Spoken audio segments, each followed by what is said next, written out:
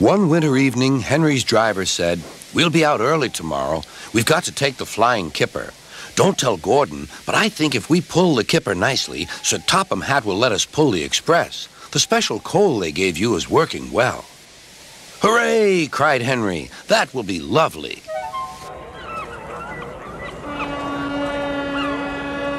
All kinds of ships use the harbor at the big station by the sea.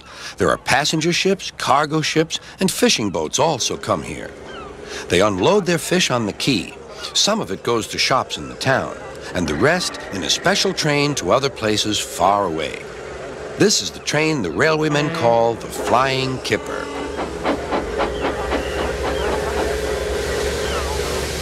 Henry was ready at 5 o'clock. There was snow and frost. Men hustled and shouted, loading up the crates of fish. The last door banged, the guard showed his green lamp, and the Flying Kipper was ready to go.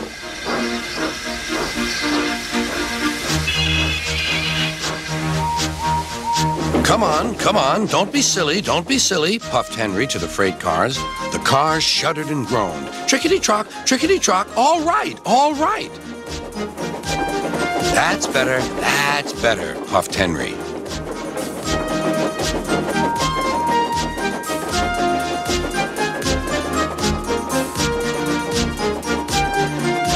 Clouds of smoke and steam poured from his funnel into the cold air, and the fire's light shone brightly. Hurry, panted Henry.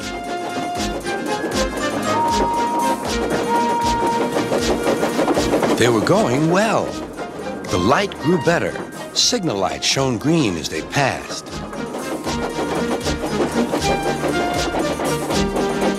Then a yellow signal appeared ahead. His driver prepared to stop, but the home signal was down. "All clear, Henry. Away we go." They couldn't know the switches from the main line to a siding were frozen, and the home signal should have been set at danger, but snow had forced it down. A freight train was waiting in the siding to let the Flying Kipper pass, and the driver and fireman were drinking cocoa in the caboose. "The Kipper is due," said the conductor. "Who cares?" said the fireman. "This is good cocoa." The driver got up. "Come on, fireman, back to our engine."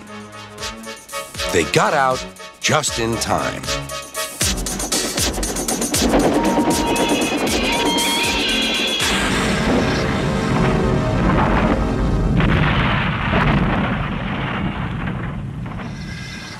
Henry's driver and fireman had jumped clear before the crash, but Henry lay dazed and surprised.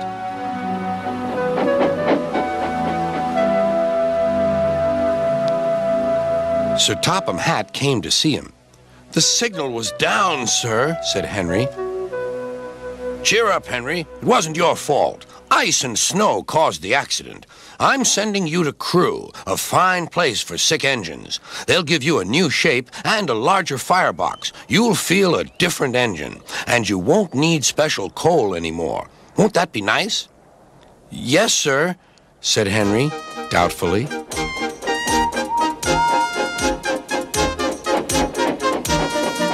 Henry liked being at Crewe, but was glad to come home.